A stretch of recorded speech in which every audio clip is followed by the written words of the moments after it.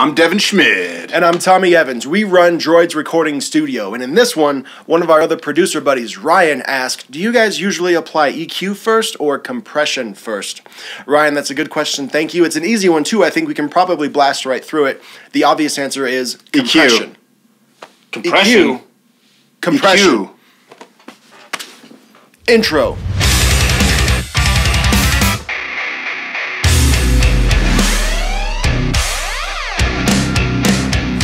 It's gotta be compression, man, you idiot! EQ!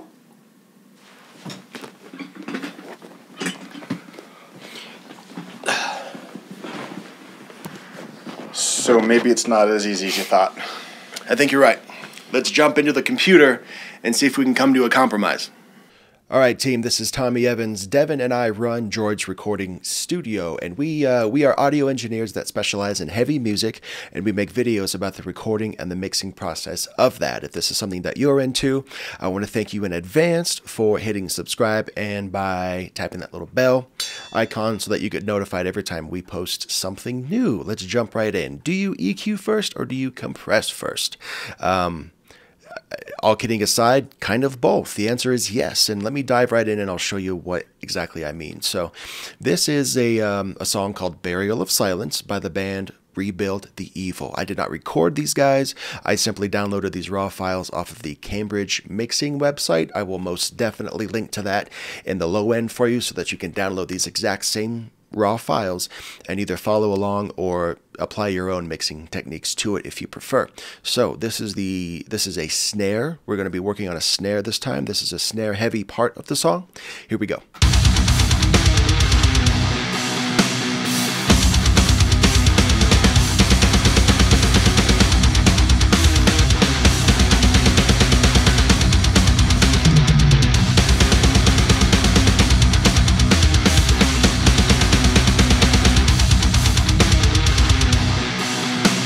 All right, so that's what it sounds like. Now we've got a snare top mic, a snare bottom mic, and they also provided a snare sample as well if you wanted to just outright replace or reinforce, as some people like to say.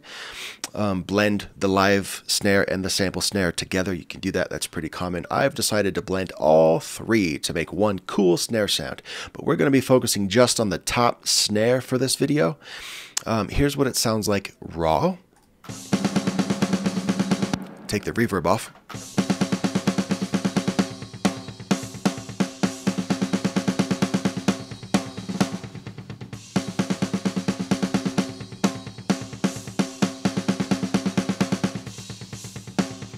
Okay, not bad at all. So you'll notice that I've got an EQ, an SSL channel strip, and then another EQ in my chain, and that's it.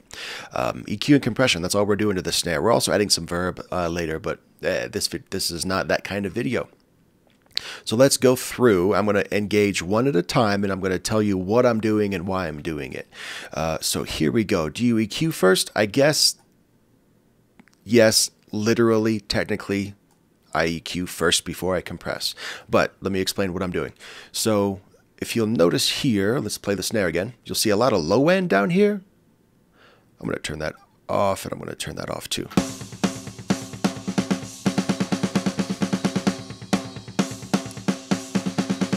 Right in there. So there's not a whole lot of gross low end going on, but there is still some rumble that I just don't want in a snare drum. That's going to take away from other elements like the toms and the kick and the bass potentially. So you'll see me roll this high pass up to wherever I want. Really, check it out.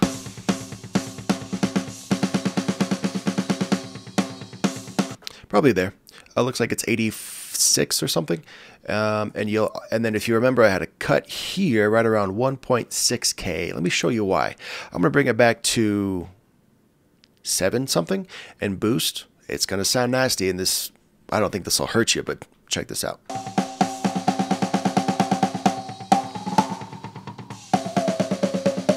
Hear that ringy kind of papery sound? Most live snares have that. I don't hate that, but what I do hate is you'll hear it when I get to 160 or 1.6.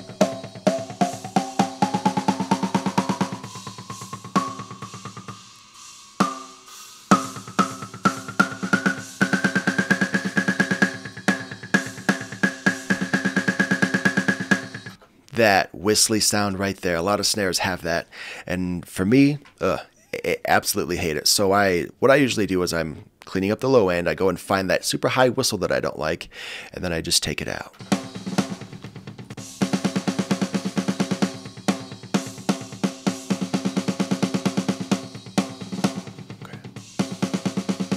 Something like that. Cool. So now all we've done is subtractive EQ. I've cleaned up the low end. I got rid of that one whistly frequency I know I don't like. Now I'm going to activate the SSL channel strip plugin.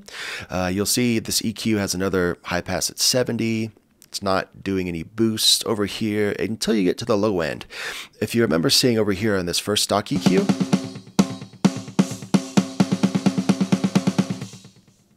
this snare has a natural boost at 200. That's its base frequency is what I call that. Now I don't want to boost that with the stock EQ, not because I don't like the stock EQ. Obviously I use it all over the place, but when it comes to boosts like this, I just prefer the sound of the SSL channel strip boost. So I located its main frequency and I boosted that sucker 4 dBs. Oh, I'm jumping ahead a little bit. Before I did that, I came over here and I initiated the compressor as well. Ratio is 4:1. Threshold is -20 because it's a loud snare track. Release is as fast as it can go without hitting the fast. Yeah, the release is as fast as it can go. I don't have the fast attack mode engaged because on a drum sound, you have that initial transient. If you hit fast attack on that, it's going to try and clamp in that transient, and it's going to sound like you're choking it. I don't want that.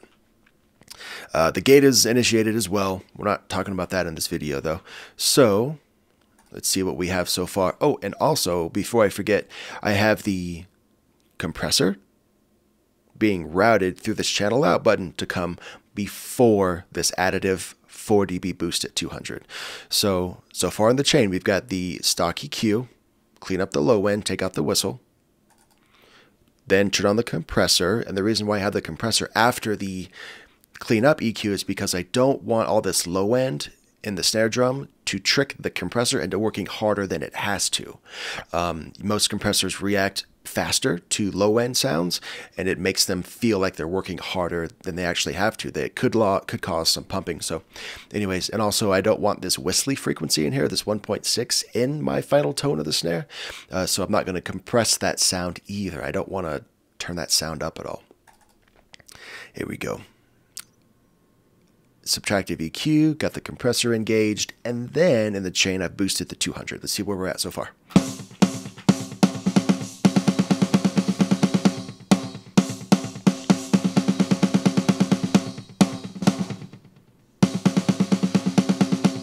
Okay, so we're getting there. You'll see I'm doing a max of 6 dB gain reduction on this thing. Pretty moderate, I would say, for a mix like mine. Now I'm going to engage this last EQ. Again, there's another high pass at 70-ish just because I'm OCD and I don't want anything messing with my bass in the final mix. What's more importantly going on here in this last EQ is this additive shelf. It's about 8 dB starting at 880. Here's what it sounds like without it again.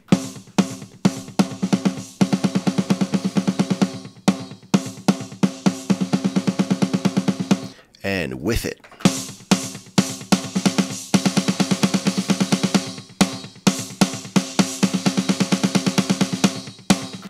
Gives it that real pop. I think it also brings out some of the overheads or some of the hi-hat bleed as well.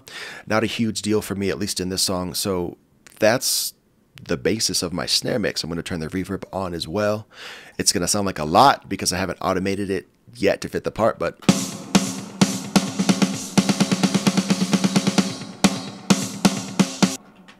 you get it. That'll be automated up and down to fit the different tempos and parts of the song.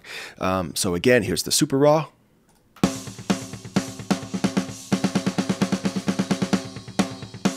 And the mixed snare top mic.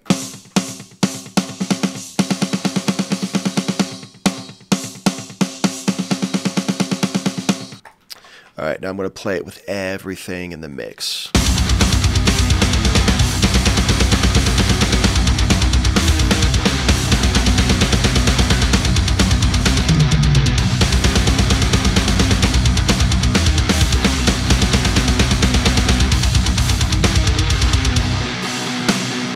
Here's what the track sounds like with none of the plugins engaged on the top snare.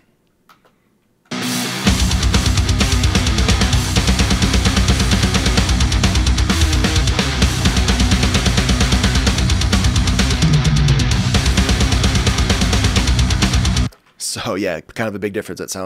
Obviously that sounds raw again, and you can tell that I'm letting the top snare mic do most of the heavy lifting. Yeah, there's a bottom snare, and yes, there's a snare sample that was included with the files, but those are just blended in as reinforcements. The bottom snare is adding a little extra sizzle, and that sample is just there to give it some more consistency, I suppose. But there we go, man. That's what it sounds like. Till next time, Tommy out. So we hope we made it clear for you, there really is no definitive answer. Different situations and circumstances are going to call for different approaches to your mix. Sometimes EQ before compression is going to be more beneficial, sometimes after is going to be more beneficial, and a lot of times it's both. If you want your music mixed by us at DROIDS Recording Studio, please contact any of the links in the low end. We look forward to chatting with you, and until next time, always use your blinker and change your strings. Go again. I'm sorry. Okay. I'm spitting everywhere. Devin plays fantasy football. All right. Tommy drinks alcohol in the morning.